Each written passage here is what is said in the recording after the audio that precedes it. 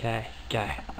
This is the model of the lungs, using a glass bell jar as the lung cavity, 2 balloons as the lungs, and a glass tubing to represent the trachea, branching into the bronchus. As we contract the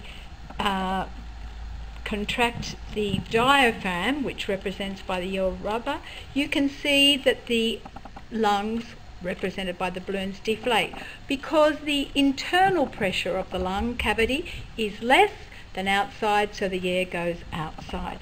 As I expand the lung cavity, the air pressure in the lung cavity is less than outside, so air moves in through the trachea into the model of the lungs, which is the balloon.